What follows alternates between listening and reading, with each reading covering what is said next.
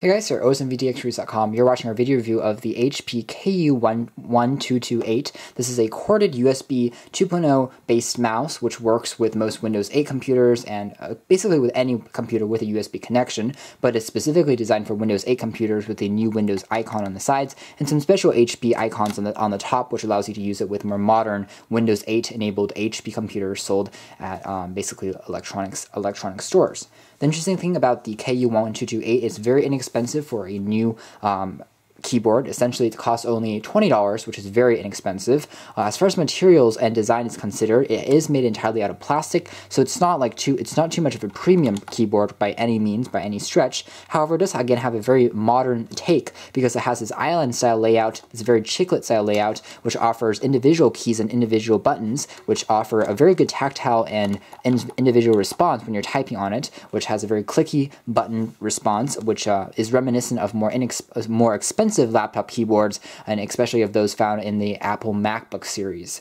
The interesting thing here again is it is made out of plastic, so everything from the buttons to the backboard is plastic instead of metal, which you might typically find on most island-style chiclet keyboards. Still, the tactile response is pretty good as far as the keyboard layout is considered. It is very spacious, it is very easy to press. The spacebar is very nicely designed. It has a very good array of areas where you can actually click on it. Older HP keyboards tended to have an issue where you could only click on the center of the spacebar before you could really use it comfortably, and if you press on the sides, there's a little bit of an uneven register to it. But on this particular spacebar, if you click on anywhere, it has the same effect, which is very stable and it's very clicky, very tactile, and comfortable to use. And again, the buttons are all really risen above the surface, really easy to press, really easy to use.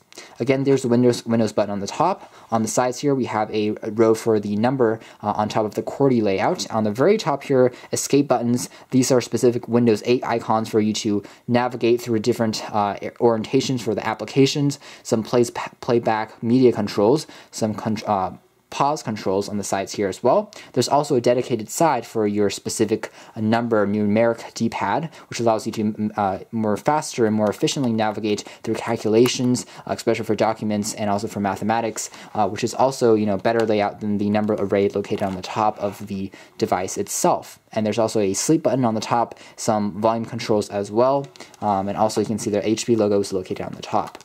The back of the device is very generic. There aren't any tabs for you to raise the keyboard above to a higher orientation. It's basically set forth. You can't really adjust that. But there are two gel pads on the sides for allow you to not scratch the surface you're basically putting this on. So it remains very comfortable, very stable when you're putting it on a surface.